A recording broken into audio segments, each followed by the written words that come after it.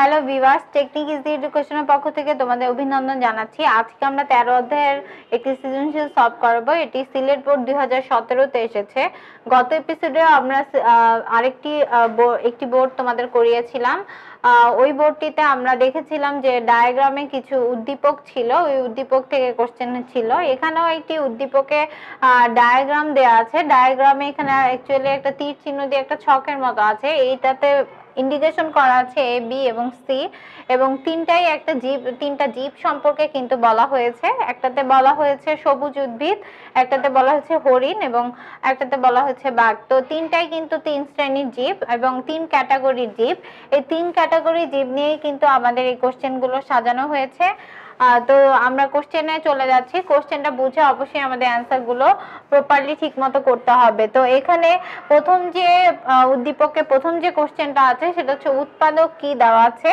উৎপাদক মানে তোমরা সবাই জানো, উৎপাদক হচ্ছে স্বভোজী জীব, যারা প্রকৃতিতে নিজের খাবার নিজে তৈরি করতে পারে। দ্যাট মিনস উদ্ভিদ বা প্ল্যান্টকে আমি ইন্ডিকেট করছি, যারা নিজের খাবার নিজে তৈরি করে এবং সালোক সংশ্লেষণে সরাসরি পার্টিসিপেট করে, যারা শর্করা জাতীয় খাদ্য প্রস্তুত করে, তাদেরকে আমরা কিন্তু উৎপাদক বলে থাকি। উৎপাদকগুলো সবসময় অটোট্রফ বা স্বভোজী হওয়ায় তারা কিন্তু কারো উপরই নির্ভরশীল নয়। সূর্য থেকে সরাসরি শক্তি সংগ্রহ করেই কিন্তু তারা খাবারটা তৈরি করে থাকে। যেহেতু কোশ্চেনের মানটা এক, জ্ঞানমূলক কোশ্চেন, তোমরা এভাবেই অ্যান্সার করতে পারো যে যারা সরাসরি প্রকৃতিতে সূর্য থেকে শক্তি সংগ্রহ করে খাদ্য তৈরি করে, অর্থাৎ সালোক সংশ্লেষণে অংশগ্রহণ করে, তাদেরকেই কিন্তু উৎপাদক বলা হয়ে থাকে। অর্থাৎ উৎপাদককে আমরা প্রোডিউসার বলতে পারি। এরপরে আমরা চলে আসি দ্বিতীয় কোশ্চেনে। দ্বিতীয় কোশ্চেনটায় বলা হয়েছে মিউচুয়ালিজম বলতে কি বোঝায়। মিউচুয়ালিজম বোঝানোর আগে তোমাদের যেটা আমি বোঝাবো সেটা হচ্ছে, যেহেতু এই কোশ্চেনের মান 2, একটু বড় করে লিখতে হবে। এটা এক ধরনের আন্তঃক্রিয়া। আন্তঃক্রিয়া মানে হচ্ছে কোনো জীব যখন পাশাপাশি অবস্থান করবে, দ্যাট মিনস তাদের মধ্যে যখন সিম্বায়োসিস বা সহ অবস্থান হবে, তারা কিন্তু একটা জিনিসের এখানে একে অন্যের সাথে আদান প্রদান করবে, অথবা একে অন্যের উপকার করবে, অথবা উপকার না হলেও কারো কোনো ক্ষতি হবে না, এমন কাজগুলোই কিন্তু নিজেদের মধ্যে সম্পন্ন করে থাকবে। তো প্রকৃতিতে আমরা সাধারণত দেখি 2 ধরনের আন্তঃক্রিয়া দেখা যায়, একটা ধনাত্মক আন্তঃক্রিয়া, আরেকটি হচ্ছে ঋণাত্মক আন্তঃক্রিয়া।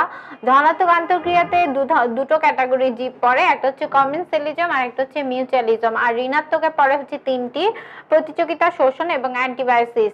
তো ধনাত্মক আন্তঃক্রিয়া থেকে বা ঋণাত্মক আন্তঃক্রিয়া থেকে, এই মোট 5টি থেকে যে কোনো একটি থেকেই কিন্তু কোশ্চেন থাকতে পারে।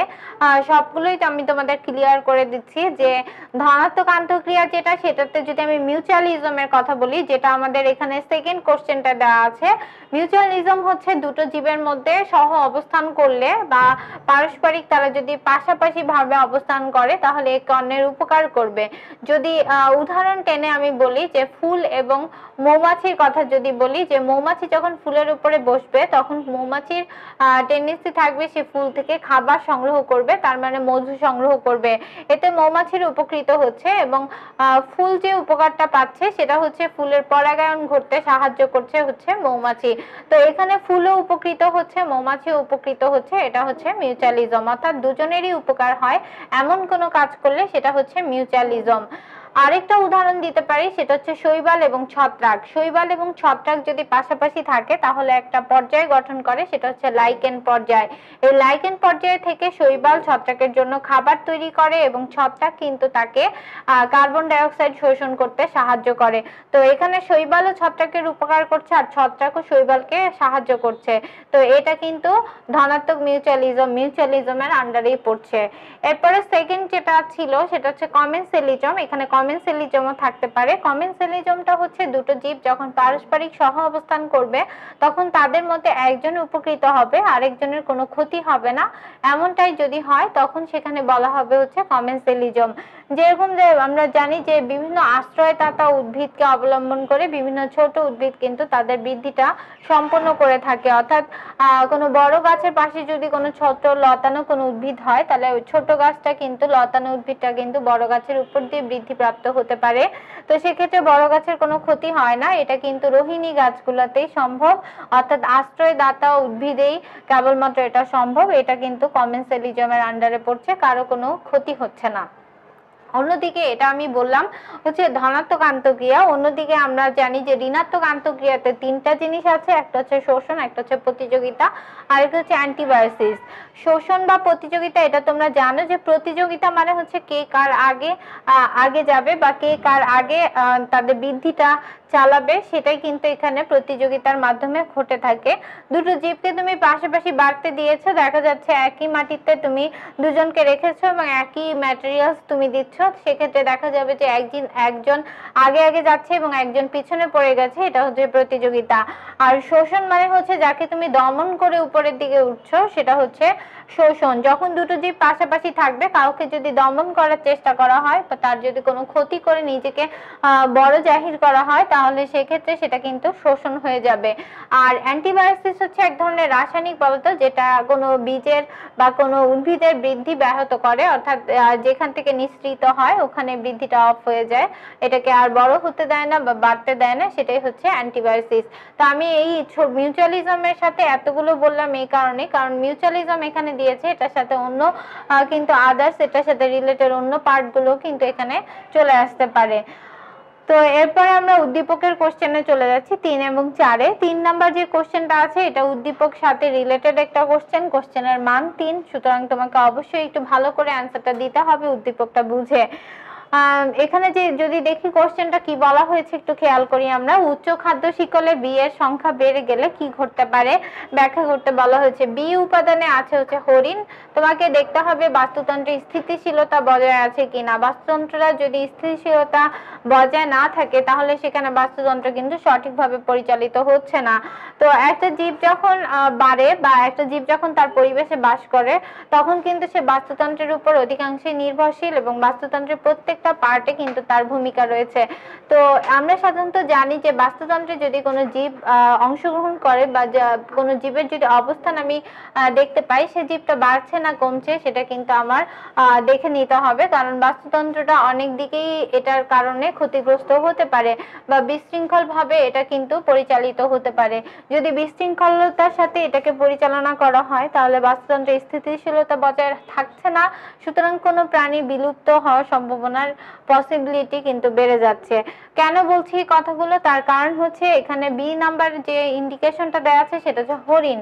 আমি যদি বলি যে হরিণ যেহেতু তৃণভোজী প্রাণী, তৃণভোজী প্রাণীরা সাধারণত উৎপাদককে খাবার হিসেবে গ্রহণ করে, উৎপাদককে যদি সে খাবার হিসেবে গ্রহণ করে তার মানে সে ঘাস লতা পাতা এই ধরনের বস্তুগুলোই খেয়ে কিন্তু জীবন ধারণ করে।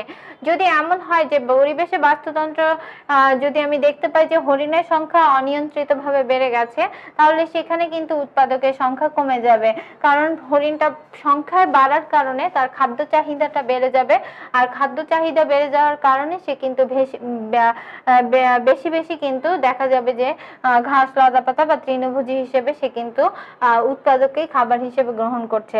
তো এখানে দেখা যাচ্ছে যে হরিণের সংখ্যা বাড়ার কারণে কিন্তু বাস্তুতন্ত্রে উৎপাদকের সংখ্যা কমে যাচ্ছে। অন্যদিকে যদি আমি আবার দেখি যে হরিণের সংখ্যা কমে যাচ্ছে, সেক্ষেত্রে আমি কিন্তু দেখবো এখানে সি যে উপাদানটা আছে বাঘের উপাদান, এটা দ্বিতীয় স্তরের খাদক। বাঘের যে উপাদানটা সেটা আমি যদি খেয়াল করি তাহলে এটা কিন্তু সর্বোচ্চ খাদক আমি বলতে পারি এবং মাংসাশী প্রাণী।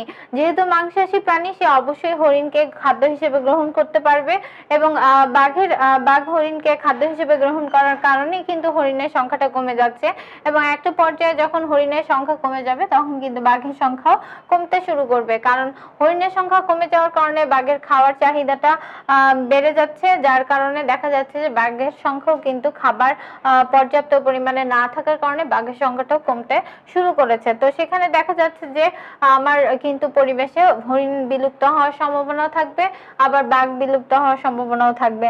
তো এখানে বাস্তুতন্ত্রের একটা ব্যালেন্স জরুরি, এই ব্যালেন্সটা যদি সঠিকভাবে না রাখা হয়, এখানে যদি বিশৃঙ্খলা থাকে তাহলে কিন্তু বাস্তুতন্ত্র সঠিকভাবে পরিচালিত হবে না এবং বাস্তুতন্ত্রের স্থিতিশীলতা বজায় থাকবে না।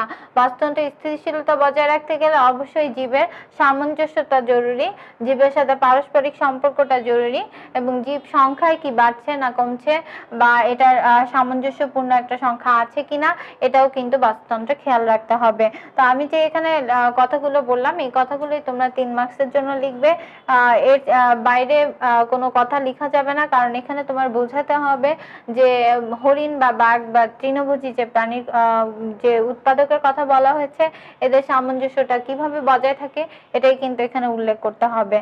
তো 4 নম্বরে চলে যাচ্ছি। 4 নম্বর কোশ্চেনটায় বলা হয়েছে উদ্দীপকে উল্লেখিত প্রক্রিয়ায় এ এর ভূমিকা মুখ্য বিশ্লেষণ করো। এখানে কিন্তু এ এর ভূমিকা মুখ্য, এটা তোমরা বুঝতেই পারছো। এর সাথে এই 3 এবং 4 এর কোশ্চেনটা অনেকটাই এক, কারণ হচ্ছে তুমি দেখতে পাচ্ছ যে এই উপাদানে রয়েছে হচ্ছে উৎপাদক, দ্যাট মিন্স সবুজ উদ্ভিদ। সবুজ উদ্ভিদ যদি প্রকৃতিতে না পাওয়া যায় তাহলে সবুজ উদ্ভিদ না পেলে প্রাণীরাও এখানে বেঁচে থাকতে পারবে না। আর প্রাণীরা বেঁচে থাকতে পারবে না বলে কারণটা হচ্ছে প্রাণীরা এখানে তৃণভোজী প্রাণীর উপর নির্ভর করে কিন্তু মাংসাশী প্রাণী, আর তৃণভোজী প্রাণীরা নির্ভর করে হচ্ছে উৎপাদকের উপর। যেহেতু উৎপাদক খেয়ে তারা জীবন ধারণ করছে, তাহলে উৎপাদকের খেয়ে যারা জীবন ধারণ করছে সেই প্রাণীরা হচ্ছে তৃণভোজী প্রাণী। এই তৃণভোজী প্রাণীরা যদি মারা যায় তাহলে মাংসাশী প্রাণীরা কিন্তু ক্ষতিগ্রস্ত হবে এবং মাংসাশীদের চাহিদা কিন্তু পূরণ হবে না। তো এই তিনটাই যদি দেখা যাচ্ছে যে প্রকৃতি থেকে যদি ধ্বংস হয়ে যায় তাহলে কিন্তু বিয়োজকও আস্তে আস্তে ধ্বংস হয়ে যাবে, অর্থাৎ খাদ্য স্তরে যে আমরা যে উপাদানগুলো দেখছি ওই উপাদানগুলো আস্তে আস্তে নষ্ট হয়ে যাচ্ছে বা ধ্বংসের সম্মুখীন হচ্ছে। তো এখানে মেইন জরুরি বিষয়টা হচ্ছে উৎপাদক থাকতেই হবে, কারণ উৎপাদকের অস্তিত্ব যদি না থাকে তাহলে খাদ্য স্তরে খাদকের উপস্থিতি বা খাদকের যে অবস্থানটা সেটাও কিন্তু বাস্তুতন্ত্রে দেখা যাবে না। তো এখানে উৎপাদকটা অবশ্যই এখানে ফোকাস করতে হবে, কারণ উৎপাদক যে খাবারটা তৈরি করে এই খাবারটা নিজে প্রয়োজনীয়তা মিটিয়ে এরপরে কিন্তু খাদককে এর এই চাহিদাটা মিটিয়ে থাকে। তো তোমরা এখানে এই জিনিসটাই ফোকাস করবে যে সবুজ উদ্ভিদ কি কাজ করছে বা এটাকে আমরা কেন অটোট্রফ বলছি, আর অটোট্রফ হওয়ার কারণে এরা খাদ্য স্তরে খাদকদের মধ্যে কিভাবে সামঞ্জস্যতা রাখছে এই কথাগুলোই কিন্তু এখানে উল্লেখ করতে হবে। তো এই ছিল আজকে সৃজনশীল। নেক্সট এপিসোডে আমরা 13 অধ্যায়ে অন্য কোনো সৃজনশীল নিয়ে কথা বলবো। সে পর্যন্ত ভালো থাকো সবাই। যদি কোনো সৃজনশীলের সমস্যা থাকে তাহলে অবশ্যই আমাদের কমেন্ট বক্সে জানাবে, আমরা অবশ্যই তোমাদের অ্যান্সার দেওয়ার চেষ্টা করব। ধন্যবাদ সবাইকে।